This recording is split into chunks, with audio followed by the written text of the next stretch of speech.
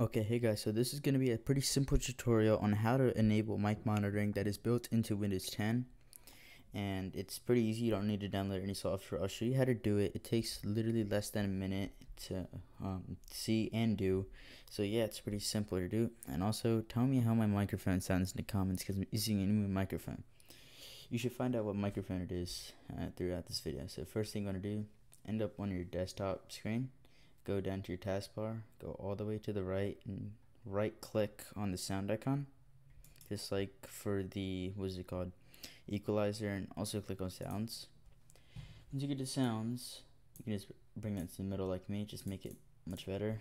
And then you just want to go recording, and whatever device you're using with the check on it, see my Blue Yeti Nano, you can just click on that. Once you click on that, you want to hit properties, and this gives you the properties of this microphone. And then here you can mess with this, you can mess with mic gain and stuff, the format, and yeah. So what you want to do is go listen, and then you're going to listen to this device.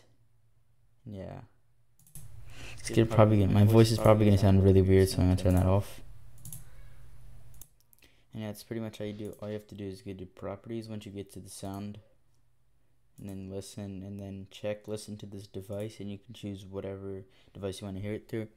Like if you have multiple speakers, like laptops, or like one speaker and a headset, you can just pick whichever one you want to use it. And you have this setting right here with power management. Also have a bunch of other things with your microphone. You mess with the boom and stuff like that, and it's pretty easy. You don't have to do it on a USB microphone or anything like what I'm doing. You can do it on any microphone, so you can even do it on the built-in microphone to your laptop. I advise against that. Is a bad idea, because those are usually pretty bad. And yeah, that's pretty much it. This is an easy tutorial. Shouldn't have taken you that long, and it shouldn't have taken me this long to record. But yeah, oh my god, my computer's glitching out. What's going on? Okay, that's pretty much it. I'll see you guys in the next one.